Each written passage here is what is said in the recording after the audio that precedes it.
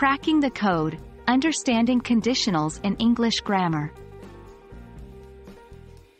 Hello, language learners. Today, we are going to tackle a crucial topic in English grammar, conditionals. If you've ever found yourself wondering how to express possibilities, hypothetical situations, or dependencies between events in English, then you've come to the right place. By the end of this video, you will have a solid understanding of what conditionals are and how they function in English. So, without further ado, let's dive in. When we talk about conditionals in English, we're referring to sentences or clauses that express hypothetical situations and their potential consequences. Conditionals are made up of two parts: a condition, often referred to as the if clause, and a consequence or result. They're typically constructed using the word if, hence their name. Here's an example to illustrate this. If it rains, we will stay at home. In this sentence, if it rains is the condition, and we will stay at home is the potential consequence. The entire sentence is a conditional because it presents a hypothetical scenario and its possible result.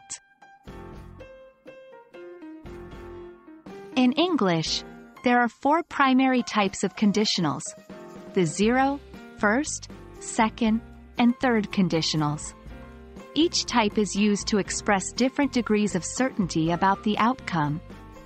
The zero conditional is used to talk about facts or situations that are always true, like scientific facts. The first conditional is used to talk about real and specific situations in the future that have a high likelihood of happening. The second conditional is used to talk about unreal or hypothetical situations in the present or future. The third conditional is used to talk about unreal situations in the past. We'll delve deeper into each of these types of conditionals in the upcoming videos, so stay tuned for that. And that's our introduction to conditionals in English grammar. Understanding and mastering conditionals is a powerful tool for expressing complex ideas, hypothetical situations, and the relationships between events.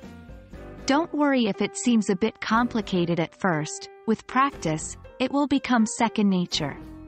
In our next videos, we will explore each type of conditional in more detail. Remember, learning a language is a journey, not a race. Keep practicing, stay curious, and you'll continue to make great strides in your English language learning journey. Until next time, happy learning!